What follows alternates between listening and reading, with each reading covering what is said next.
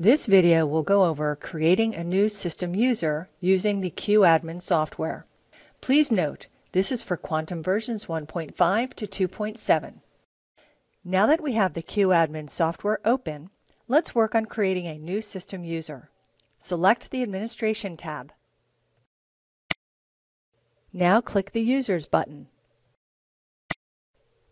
and click Add. Select the account type. Application is the authentication type used by default.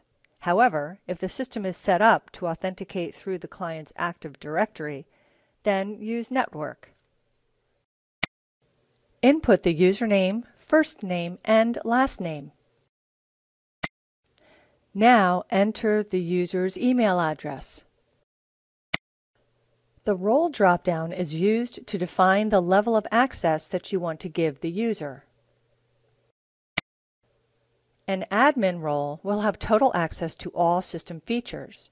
The programmer role will have most of the system features that the admin role has. The controller role will have the least amount of available features. An example of a restriction for this role would be scene configuration. Let's select admin. The last field to complete is to enter the user password. Click the Save Changes button to retain these new user settings. Please note that these settings will take effect the next time the user logs in. Click the OK button. You can also restrict the areas in the system that a specific user can access and control. Click on the appropriate user. Click on the Areas tab at the top right side of the screen. Now select Restricted Access to Areas.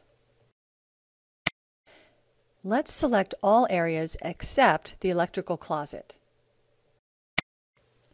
Click Save Changes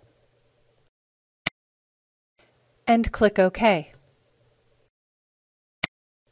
Let's go back to the User Profile tab. Click the Role drop-down and select Controller. Click the Edit Feature Access link. The pop-up that appears allows you to turn specific features on and off for that user.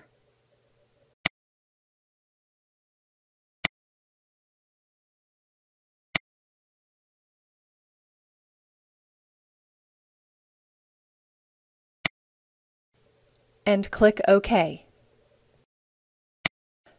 Click Save Changes and click OK. You have now successfully created a new system user for your Quantum system using QAdmin.